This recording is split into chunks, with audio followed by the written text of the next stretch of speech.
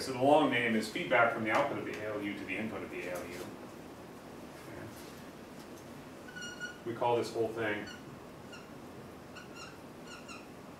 forwarding.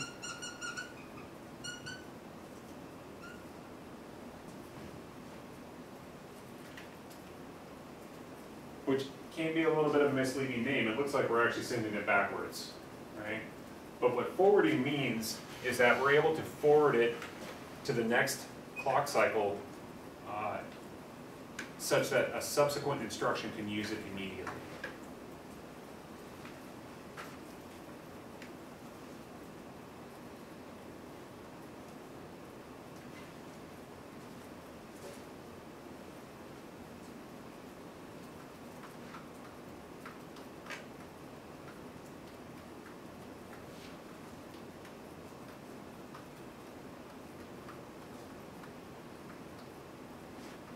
Software or hardware solution?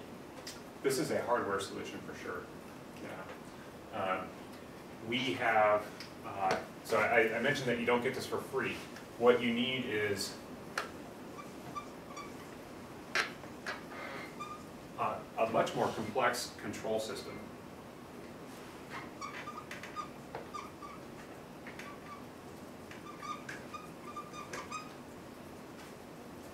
Because it would have to know in advance that it would need that result. It has to know in advance, that's right. So when we're decoding the add, there's no problem, right? But we have to keep track of, by the way, what register is this writing to? Okay. Then when we're decoding the subsequent instruction, the sub, right? We say, aha, this instruction needs the result from R1. The previous instruction is generating that result, so we would have to assert some new control signal. And that control signal is in part going to be responsible for governing what happens at this input. One of the things that I talked about in the previous lecture is we had this notion of a multiplexer. Right? And the multiplexer can select which input to send to the output of the box. So, where one of the other options might be the register, and this is the out of LU.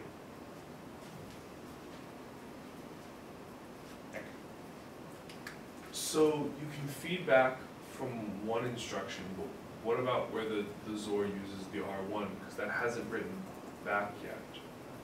Love how this, you guys ask the questions at the perfect time. It's great.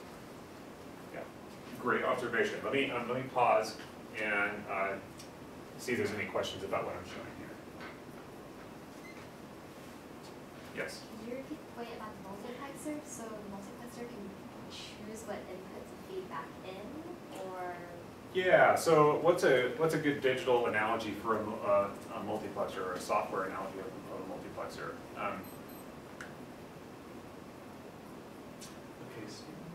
Yeah, it's like a switch statement, basically, right? Where you have a choice of many different options coming in. You evaluate which of the conditions is true, and then you do some sort of operation only on one of the cases. Okay? So we have a switch statement that basically says it could be this, it could be this, it could be this, it could be this, and we're only going to send one of those values to the input of the ALU. So it's a many to one mapping.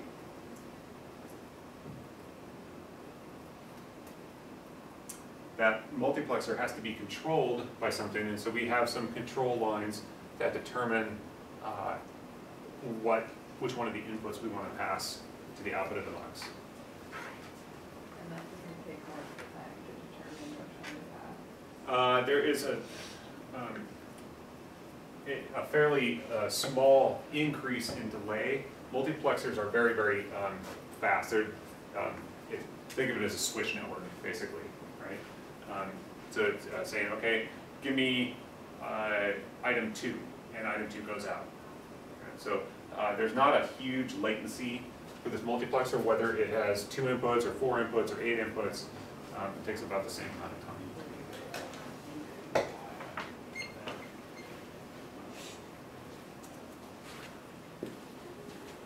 Okay, so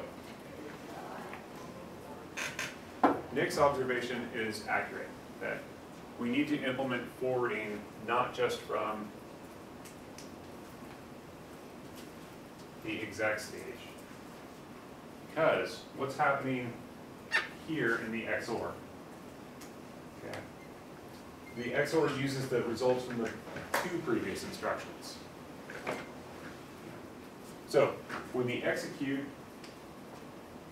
or when the exclusive OR is in the execute phase of the pipeline, right, we need to do the R1 minus R2.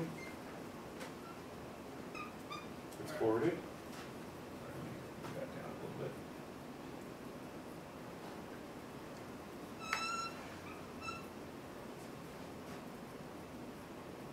But we also need the other value, which has still not been written back to the register file yet.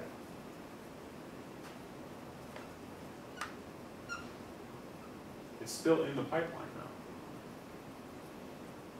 We've passed it from the end of the ALU, now it's sitting in some buffer somewhere here, waiting to get committed in the write back stage of clock cycle 5.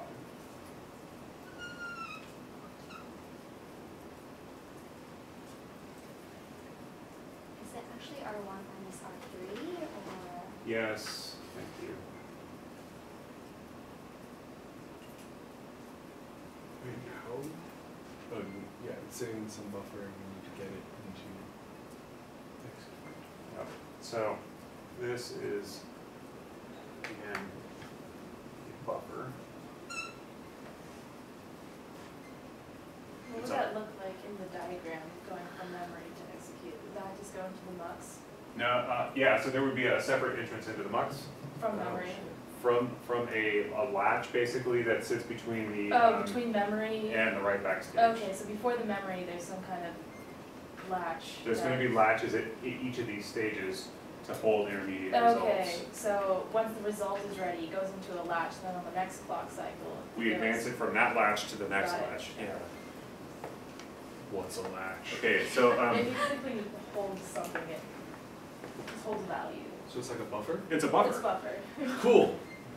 Why does A hardware and latch is a software? more digital logic term than buffer. Right. Where Okay. do these latches or buffers exist? I'm having a hard time visualizing this. Yeah, fair enough, okay, so, let me, try and show a much cleaner picture than what I showed when I first introduced what the data path was.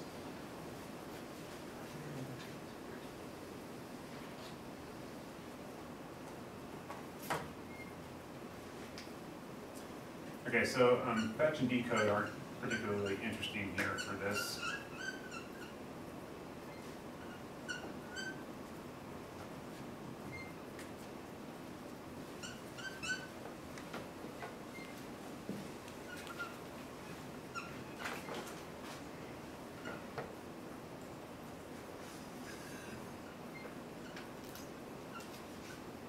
I'm going to try and be precise with my naming. I'm going to call that buffer EXMEM because it sits in between the execute stage and the mem stage.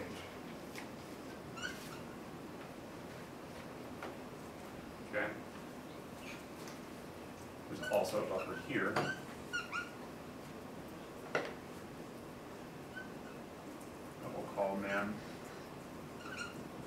right back because it's in between those two stages.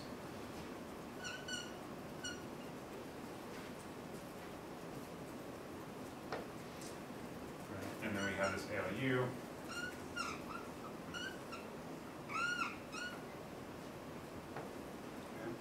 So now we have a pretty complex input network to our ALU.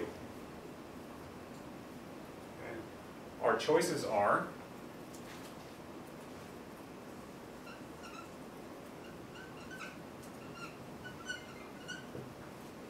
the registers. We also have the instruction, and it says add, sub, whatever it is. Now,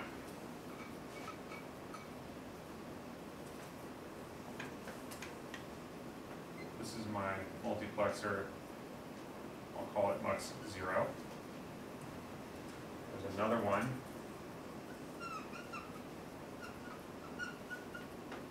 Call that mux 1. Yeah.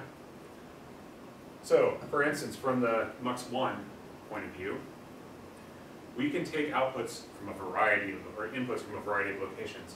We can have, this could be an immediate value. Something like add R1, R1, #1, right? If you're gonna use it for a loop increment or something.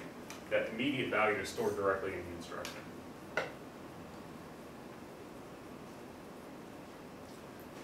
We can have a register.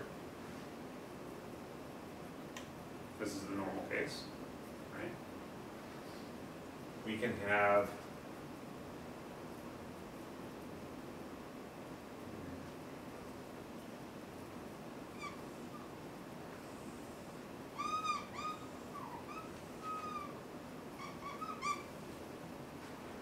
the output of this latch,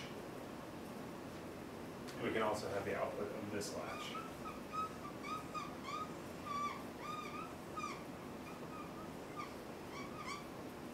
Just trying to make it so I didn't have to cross anything, it failed.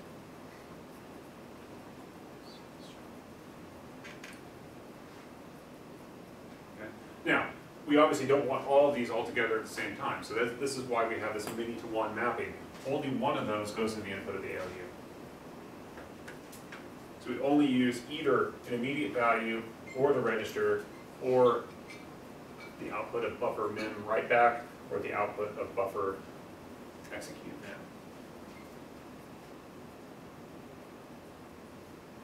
So then,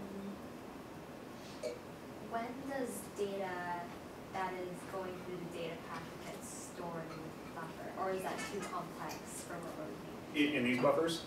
at? Yeah. Yeah, so the output of the ALU stage is always saved in this buffer at the end of that clock cycle. And then on the next clock cycle, we advance it to here if it's supposed to advance. There are cases where it isn't supposed to advance. We'll get there next.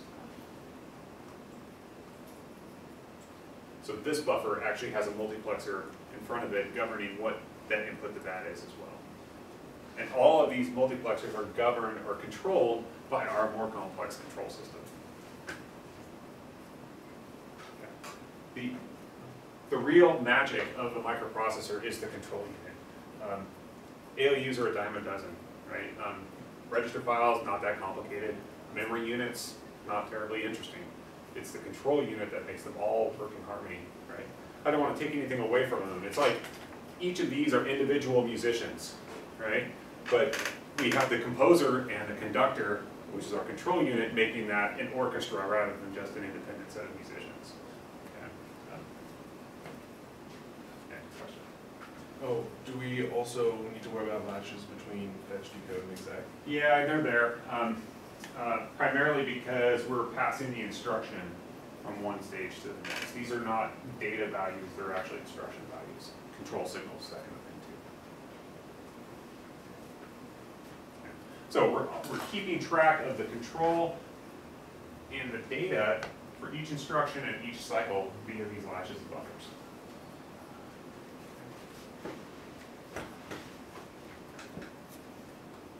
Okay. So, the good news is I'm not going to ask you to design the control unit. Okay? Yeah, it's obviously possible. These processors exist and they work and they're pipeline. Okay, so it's a task that I think is really interesting, but probably at a level that is beyond what I intend to do with this course.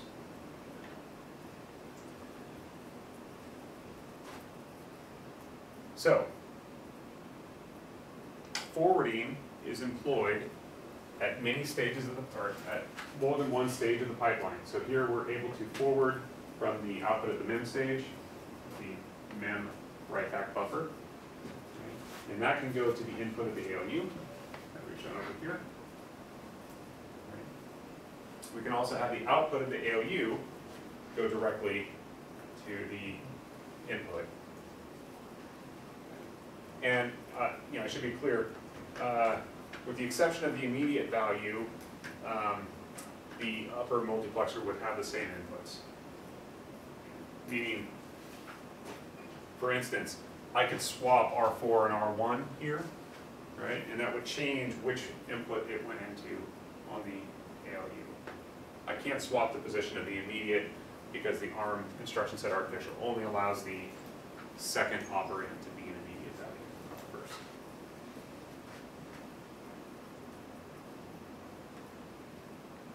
Okay. Happy people?